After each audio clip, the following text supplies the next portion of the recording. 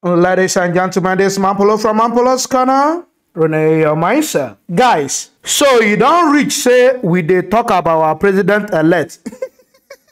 We dey talk about some corrupt cases, some drug cases, some these cases, certificate forgery. You don't reach, say, we dey talk about our president-select and elect. I don't know. I'm confused at this moment. No, not the only thing we dey talk about now. We don't dey talk about his son. Oh, which country? Where are we going in this? Where are we going in this country? You know, only the president select or select elect. I don't know. We dey talk about corruption cases. We talk about passport. We talk about forgery certificate. We talk about what is it called? We talk about I can't call drugs. We talk about what is it called? What is another one? Not gonna they remind me. I should watch this video. No, let me verse. Not gonna they remind me. Because it's too much. You talk about age. You talk about where he come from. You talk about who born him. You talk about school when he go, when he no go. I just tired. So not be only the president elect, I be select. We dey talk about now. We are talking about his son. About 10.8 million US dollar. 10.8 million. Oh, Jesus, see money. 10.8 million US dollar. When they investigate now. Is it corrupt money? Not corrupt money? Is it property money? Not property money? How did a 30-year-old son, as at that time, make this kind of amount of money?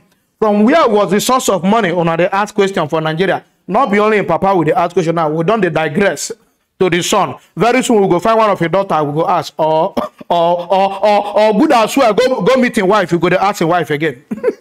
I don't want to talk too much. For those who never see corruption case or be investigation case, investigation, all right now, watch video. Well, let's begin what's trending with reactions trailing the Bloomberg investigation that linked Sheyi Tinubu, son of Nigeria's president-elect Bola Ahmed Tinubu, to the purchase of a fraud-tainted $10.8 million property in the United Kingdom. Sheyi was said to have purchased the property in 2017 through Aranda Overseas Corp, an offshore company in which he is a main shareholder. The investigation maintained that there is no suggestion that Tinubu was personally involved in the acquisition of the property. According to the Bloomberg report, the Economic and Financial Crimes Commission in 2016 secured an order to seize the property from Kola Aluko, an ally of Desiani Alison Madueke, former Minister of Petroleum.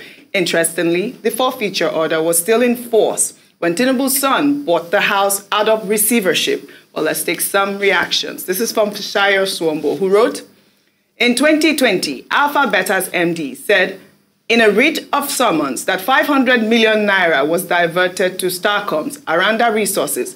We now know Tinubu's son, Sheyi, is its main shareholder.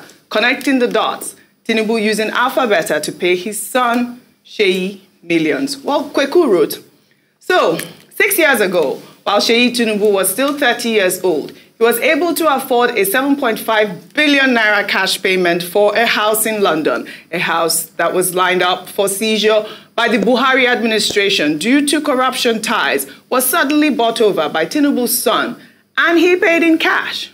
Well, Amotaya wrote, from a legal perspective, this is a clean transaction for Sheyi. Don't just look good.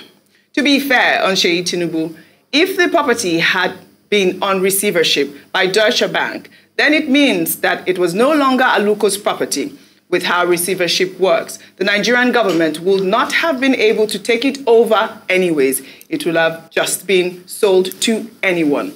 Receivership is defined as a legal process in which a creditor, that is Deutsche Bank, assumes ownership of a debtor, Aluko's property, after they default on a mortgage that is secured by a fixed legal charge. Well, the odd question is whether Aluko deliberately defaulted on his mortgage so that the Nigerian government could no longer confiscate it as proceeds of embezzlement allegations. The transaction by Sheyi Tinubu by itself, it's not illegal, but the circumstances are shady. Well, Ayo, this whole conversation was huge on social media. I mean, the first question is, what is Bloomberg's interest in this whole deal? I mean, is the United Kingdom, are they questioning this transaction? Are they questioning the property? Why is Bloomberg interested at this point? Well, Bloomberg is an international media house, and they have a right to investigate cases of interest. Now, in terms of the United Kingdom's interest, the property itself is in St. John's Wood, which is in North London, which is in the United Kingdom. And we know that in the past, with efforts with regards to illegal use of money or money laundering or purchase of property using illegally gotten funds, the UK has indicated in the past interest to support Nigeria in repatriating funds that have come from loots or through illegal means. So perhaps you can see that as an angle as to the UK's interest, Bloomberg's interest. But at the end of the day, we have a report, and the report doesn't look very clear. There are grey areas. To be honest, Sheyi Tinubu is a private citizen. It's his dad, Asiwaju Bola Ahmed Tinubu, who's run for presidency and who is now the president-elect. However, he is an interest in terms of a figure because, of course, he's the son of the president-elect. And so what he does could reflect poorly or well on his father.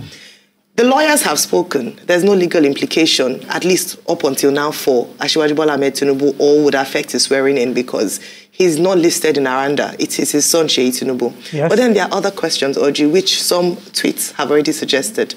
Number one is that this deal is not very straightforward.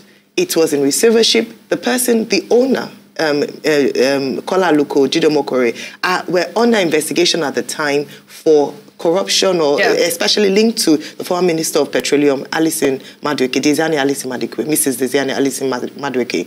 So it is quite interesting, and I think that this is just the beginning of what really transpired. But what's also important is that we now begin to understand and see the owners of these SPVs, special purpose vehicles, or companies that buy houses. Finally, I just want to say something in terms of the question that was asked with regards to sources of income, because that then becomes a big question. What does Sheyi Tinubu do? What was he doing at the age of 30 in terms of occupation? Was this money proceeds from his father's real estate business? Was this part of the real estate business investment they had done? So these are the kind of questions. I know today he's a media owner in terms of he owns billboards around the area and a few businesses here and there. What was he doing at the age of 30 for him to be able to afford cash down without mortgage? This was listed in the Bloomberg report. But also brings to question the condo that was bought by Tinubu's younger daughters as well in New York. They are private citizens, but then questions must arise as Nigerians as to what's the source of the income. Well, Dr. Abati, Bloomberg did mention that Tinubu was now personally involved in the acquisition, but there was also another report that Bloomberg also mentioned, which is a Premium Time report that stated that Tinubu and Buhari had visited that house in London. I mean, this raises a lot of questions as to what really is going on. Okay, here. The principle is that law is not morality. So many of the people who have commented on this, they are raising moral questions. They're saying, where did Sheyi Tinubu get the money from? Where did Tinubu's children, where did they get money from? Now, these are persons who have not held public office. So technically, really, it will be wrong to say, you are questioning their legal rights to own property, which is provided for expressly under Section 43 of the 1999 Constitution, which says that as a Nigerian citizen, you can acquire and own immovable property. But that law talks about Nigeria. Now, under the property rights, property ownership rights, if you are of age of maturity, you can own property. And these properties that we're talking about here, they are in other jurisdictions. Sheyi Tinubu is 37-year-old. He's said to have acquired a property in England at the age of 30. Now, except there are issues about money laundering, about abuse of resources in Nigeria, then the UK authorities themselves are in a position to raise questions about how you steal money from Nigeria to come and acquire a 3-story property in England. That is not the case, but I'm sure that the UK authorities are following the story and they will look at it. It's all right. Bloomberg reporting the story, well, Bloomberg doesn't need to have any special interest. Bloomberg, is a media house. A media house can inquire into any subject affecting anybody under the sun. the linkage with Asiwaju Bola Ahmed Tinubu is president-elect falls under that category. That once you are a public figure, absolutely, everything about you is game. Even your old girlfriends who are on retirement benefits can be investigated. Why are you laughing? I mean, you always say some it. girlfriends never retire. You know, they have to keep. Some girlfriends never retire. They keep receiving benefits for life. But in any case, talking from experience. But in any case, that's not a subject before us. Okay, so in this particular case, it will be difficult for anybody to link the fact that Bola Ahmed Tinubu once spent time there in his son's house, you know, to link it with the politics of Nigeria. Mm-hmm. So I think that in this regard, the court judgment that people are referring to, that, oh, a federal high court said that property was, you know, under investigation, EFCC was going to take it and all of that. The EFCC jurisdiction does not extend to the UK. So the judgment of the High Court in Nigeria is not going to take effect in UK. And if the property was under receivership under a different jurisdiction, I don't see any legal impediments, you know, preventing Sheyi Tinubu from owning that property. All other issues about where did he get the money from, who is the true owner of the party, his father gave him the money, those are moral questions. And that is why I suspect that the spokespersons of the president, the EFCC, the other parties involved have refused to comment on the subject. Absolutely. Now, I don't see the news. I no got problem. Say this one link Tinubu or not Tinubu. The only problem one I get now is that your papa under investigation of Syria. Syria investigation. Don't under investigation of Syria cases. Syria cases. Now they don't bring the Peking joy. The only people the one I get here. So when I don't see Dr. Abati and my lovely sister, what is her name again? Ayo. Ayo, I always forget your name. Why now? Huh? I know they like forget the names of beautiful girls like you. so they don't analyze and finish. And what did they talk? I support them. I agree. But let's see how they play out. As they take us play, make with the watch and see they play out. Guys, I don't want to talk too much. If you love what I'm doing, don't forget to subscribe to my YouTube channel. Follow me on Facebook and Instagram and Twitter. Even on TikTok. Hello, I'm Apollo's gonna love you guys. Peace out.